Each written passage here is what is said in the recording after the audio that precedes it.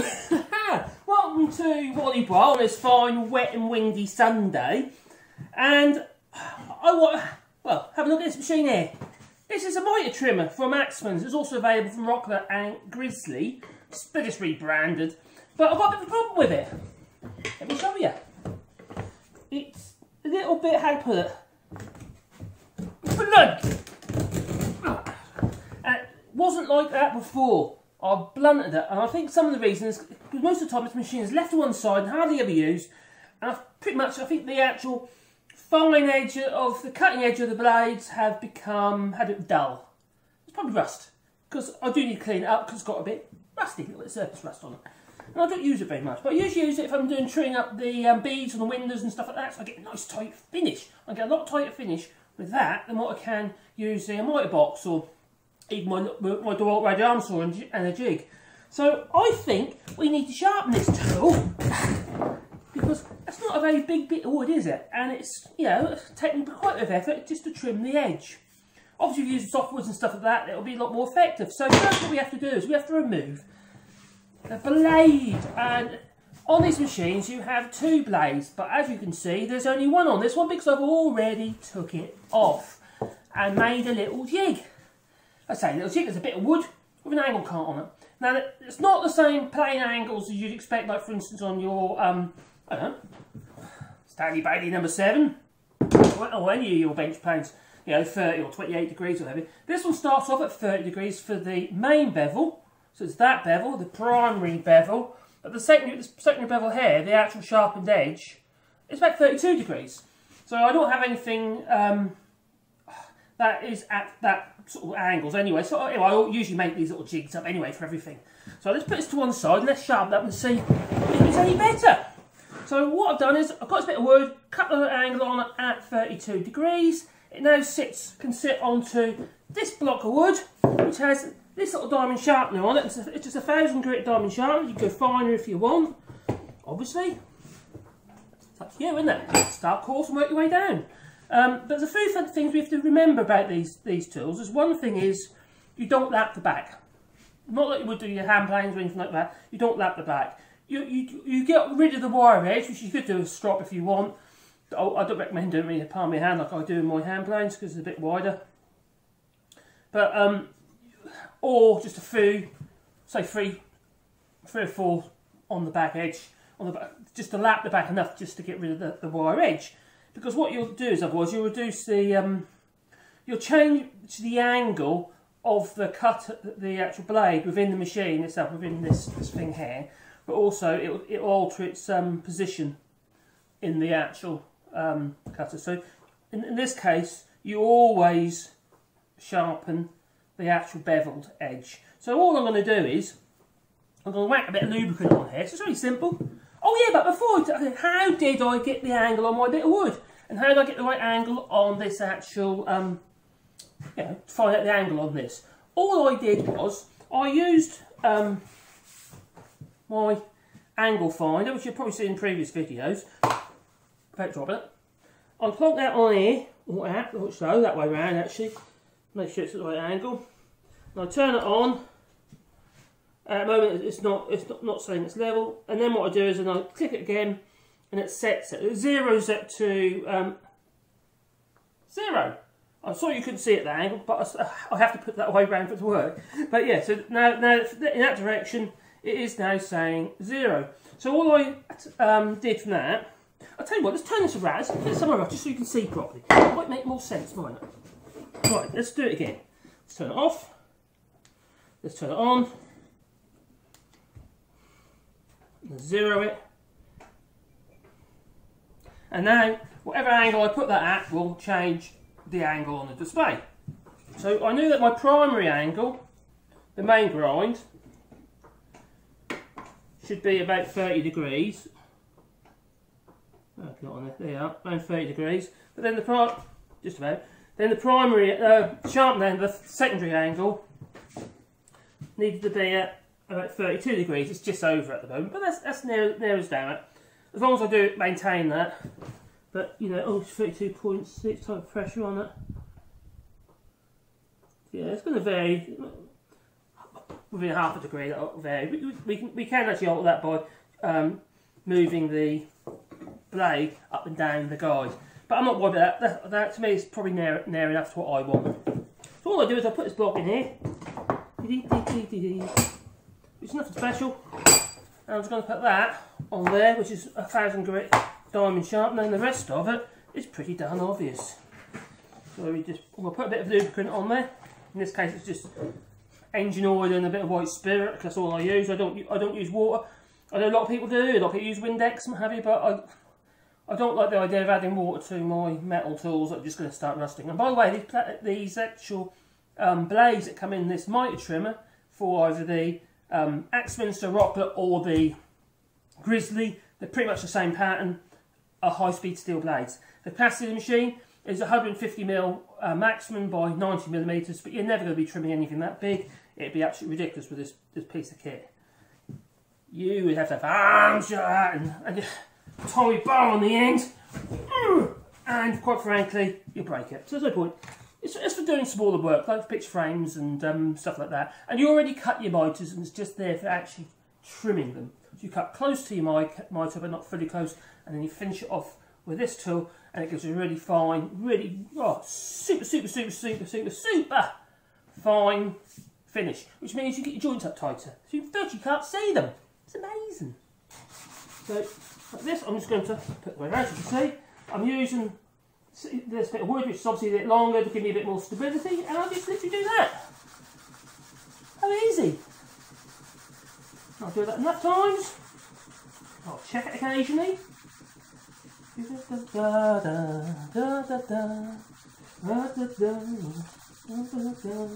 I'll flip it around so I'm not always sharpening the same old bit again, or wearing up the same bit of the plane on the diamond sharpener. Now these diamond sharpeners are actually cheapy ones.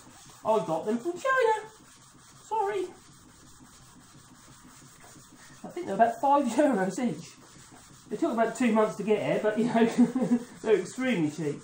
But you can get they're quite good actually, but you can still get them if you'll pay a little more on Amazon Prime. But they're actually quite how to put it?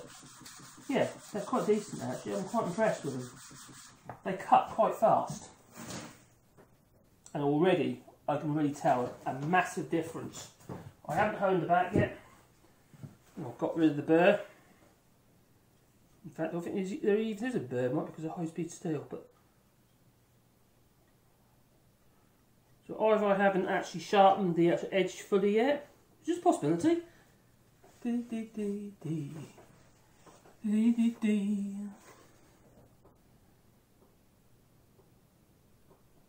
No, it's doing it.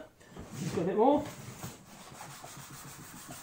So the hope is it's going to make make that job a lot easier, a lot less force required when doing trim. You have to put a fair bit of welly on anyway, but you know that was a bit excessive. So I know I'm sharpening it.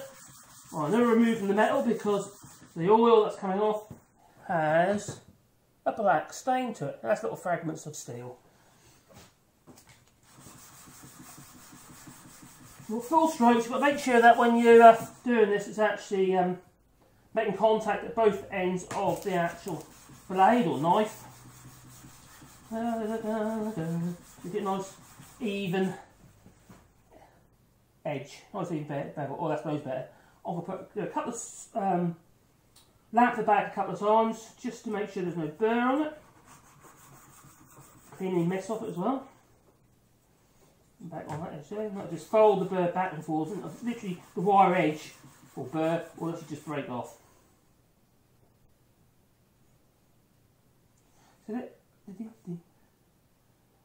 Right, now that is pretty good. I think that is pretty good. Bit of paper here, see what it's like. Ooh!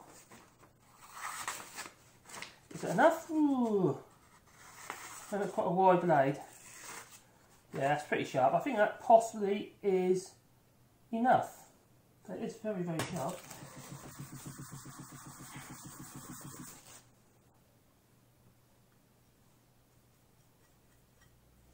It does create a bit of a burr, but not much. No, don't. Well, don't be a fool and, well, I'm not trying to call you a fool, but don't try and do it freehand, because you can end up grinding a huge amount of material away or having to send it away to a saw doctor, you know, a sharpener, to actually sort it out. So that's pretty much it now. I'm quite happy at that. So I'm going to remove these screws.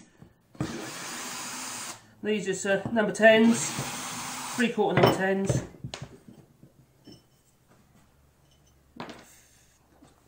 Check this again. Yeah, I think that's okay. Yeah, that's sharp enough, I think, for that. That's pretty good. So now I'm going to reinsert it into the machine.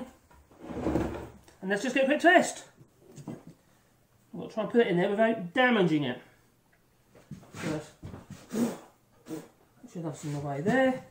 Then that has to go in there without knocking the edge. Bring it right over.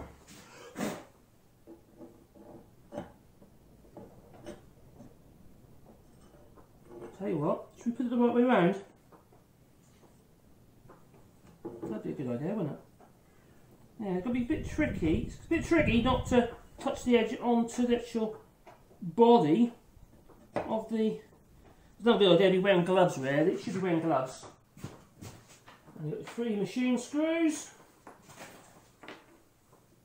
Now I've actually started dismantling this thing because I'm giving it a machine because I'm starting to give it a bit of a clean up because it's been sitting about a long while. But I thought I'd just show you how to sharpen a knife for the Scaraba Mitre Trimmer. They need to be reasonably tight screws, but don't overdo it. And it's also a good idea, I'm taking it off again in a minute anyway, but it's also a good idea to put a little bit of oil onto each screw. So next time you want to remove the knife, you're not going to have too much force. So let's give it a go, see what it's like now. Hopefully, touch wood after me going on about it so much, that it's going to, oh, come out, go back in. Put that away, and let's see what happens.